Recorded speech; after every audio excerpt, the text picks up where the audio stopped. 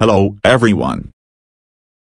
Currently large scale of population depends on transportation service, and it's also widely spread into different modes like ship, bus, charter etc. But still transportation service are facing several common challenges. They are, traffic congestion. Congestion issue is one of the most ongoing issues in transportation service. The cause of congestion is very simple to understand, but the solutions are too much difficult to find out. Let's talk about the causes. Infrastructure is unequally developed. Unrestrained demand of public for transportation. Poor management of transportation sector. Parking difficulties.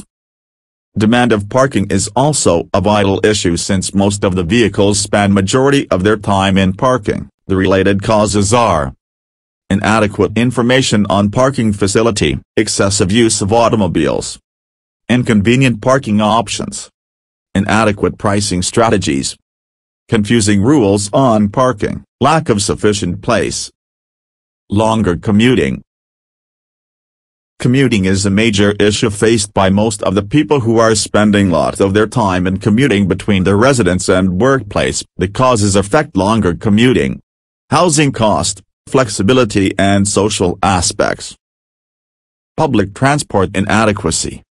Especially during the commuting hours, crowd reach to its peak stage, which create annoyance and discomfort between the passengers. High cost. Cost is a major hurdle for transportation service, where commonly used transportation infrastructures are under stress. Environmental effects. Energy consumption by transportation has been increased manifold, for which the upcoming generation might face inadequacy of fuel, and also affecting the environment by means of pollution including both air and noise, which is a serious obstruction to the health of population. Safety issues.